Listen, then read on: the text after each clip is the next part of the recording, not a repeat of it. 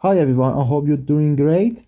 Today I'm gonna tell you how to make a driver for LED strips and be able to adjust the lights of the LEDs through the internet. I use analog RGB LED strips. So I have 3 channels to control lights intensity, and one channel should be connected to 12 volts voltage.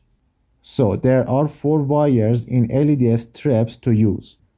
To make a driver that connects to the Ethernet, I have used a module of NodeMCU.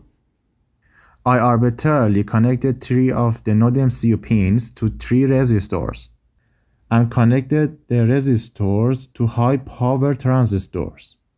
And finally, the LED strips are connected to the transistor in this way. A 5-volt regulator is used to electricity supply the circuit. Now the circuit is ready. We connect the circuit to the LED strips and turn it on.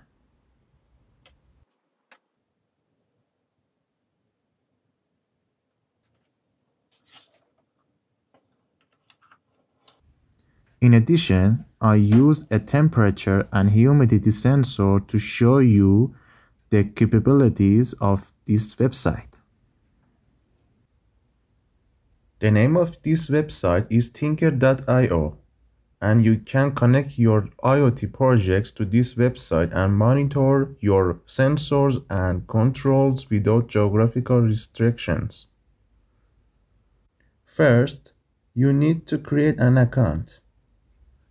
In the sign up section, you will be able to create an account by completing a form. After that, you will go to your panel from the login section and enter your username and password and click on the login button. After logging in, you can see projects you've created from the devices section. To add a new device, you can do this from the add section. But I need to upgrade my account to do this. So far, I've created 2 devices, one of which is connected. After adding the device, you must go to the dashboard section and create a dashboard and connect it to your device. After clicking on the desired dashboard, you can create your own control panel. This website provides you with good displays and graphical controls. I put a switch to test the correct working of the device. I used 2 donut charts to show temperature and humidity and 2 charts to show temperature and humidity in previous times. Now we use these red, green and blue sliders to control the light's intensity of LEDs. And if I change these sliders, you can see the effect in the video.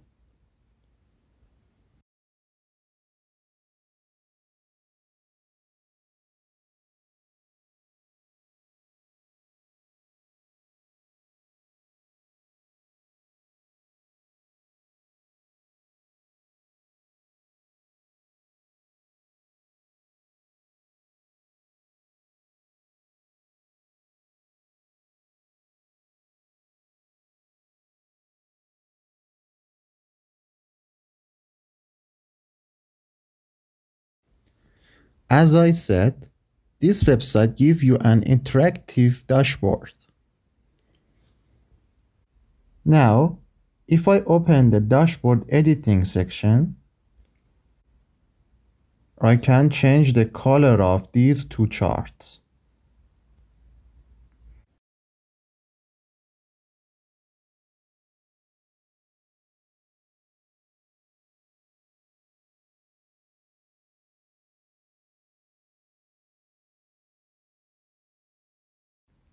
Or change the shape of this display. I can even put a clock or LED instead.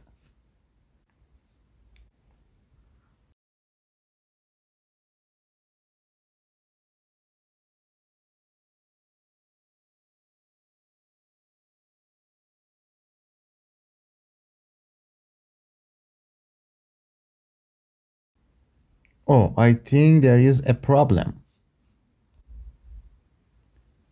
Be sure to use high power regulators. I used a low power regulator which got hot and affect the temperature display. So I have to change it and use a buck converter.